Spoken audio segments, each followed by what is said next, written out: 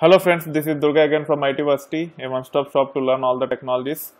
At this time we are talking about setting up a single node cluster on public cloud. I am taking AWS as an example, but most of these uh, work in the similar manner on whatever cloud provider from which you have provisioned the servers or instances. Okay, so so far we have provisioned the instance, we have set up a cloudera distribution of Hadoop on it, and then to explore you need to have some valid data set. Okay, so for that I have a data set which I got from Cloudera Quick Start VM itself, and that is in my GitHub repository. My GitHub account is dgadilaju, and under this there is a repository called code which have directory Hadoop, and then directory edw, and then there is a directory called database. It has the SQL script which will create the tables and insert the data into it. But before executing this one, we need to create a new database in mysql. For that we will be logging in as root, and the database name which we will be creating is retail_db. okay, and then the username is, because once we create a database we might have to have a user created, and then we have to grant permissions on the database to an user or multiple users. For this purpose we will be using a user called retail_dba, which is not existing. Hence we are creating a new user called retail_dba, identified by ITversity. So this is the password which I am giving, and then grant all on retail_db, which is database name dot star to retail_dba. So we are granting all the permissions on retail_db database to user retail_dba using this grant command, and then flush privileges. Okay, once the privileges are flushed, you can exit from here.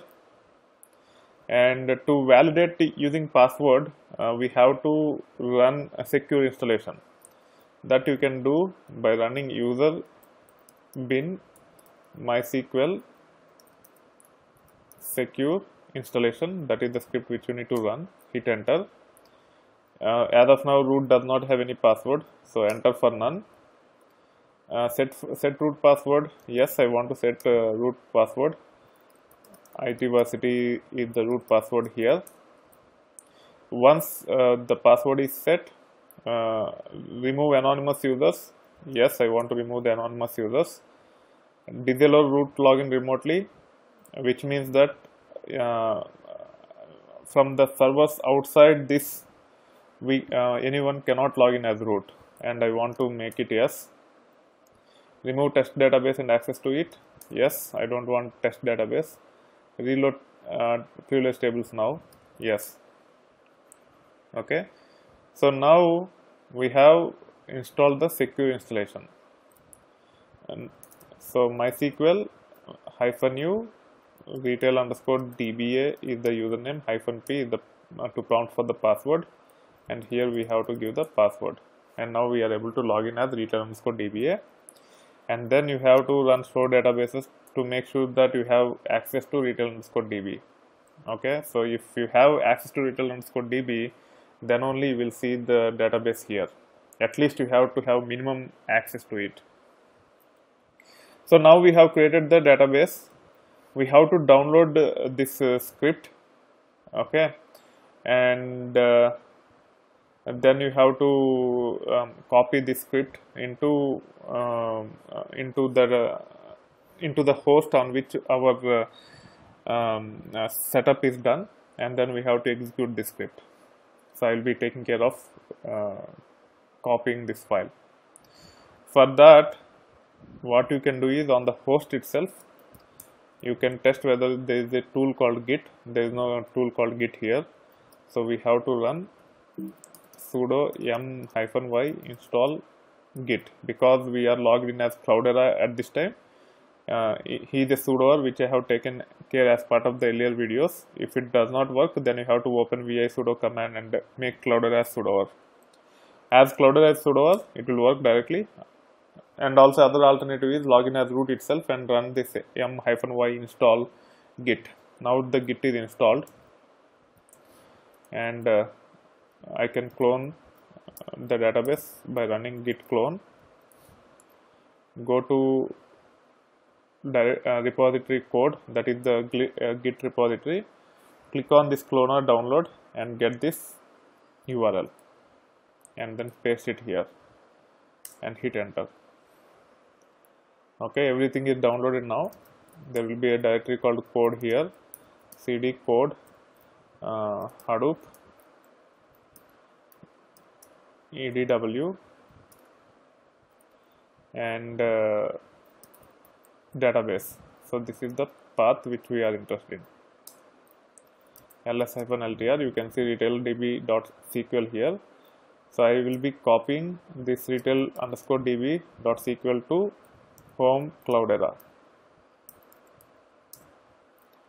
Okay, the reason why I am copying only that script is rest of the stuff is not required. So now I will be deleting the repository. Okay, now we have only retail_db.sql. Now we can actually log in as retail_dba-p, password is itversity, and then source retail_db.sql and hit enter. Okay, we need to select the database. As we didn't select the database, it failed. So the database into which we want to create these tables and insert data is retail_db.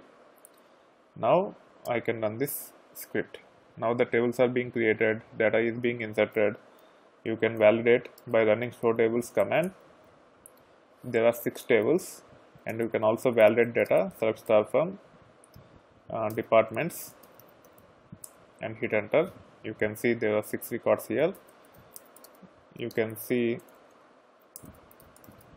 there will be handful of records in order items and orders, tables such as order items and orders.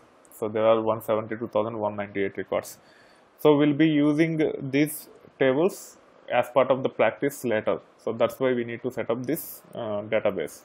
And now we can run the scoop command again, whether to check whether we can list the tables as retail_dba. For, let me type the command scoop list tables is the command, and then first parameter is connect jdbc mysql /. This you can get it using hostname -f command or -f command. 3306 is the port number / retail_db. This is the database which we want to connect to list the tables, and then username retail_dba and password itversity. Make sure you don't have any typos while running these commands. It can cause confusion, and when you search for the issue to fix it over Google, you will not get accurate information whenever you have typos. So typos is most dangerous aspect while learning anything or while giving the certifications. So you have to be extremely careful while entering the passwords, usernames, the JDBC URLs. Typos should not be there. Okay, now we can list all the tables here. So we have set up MySQL database, which will be used for development practice purposes later. That being said, I hope you are enjoying the content on the course. If you like this, or if you want to provide the feedback, please do so that I can improve on my content. And finally, if you want to discuss further about big data or Hadoop, please join my LinkedIn group called itversity-big data. If you want to discuss further about certifications, please join my LinkedIn group called itversity-certifications, where we can discuss in detail, and I can come up with more and more content like this over time. Thank you. Bye.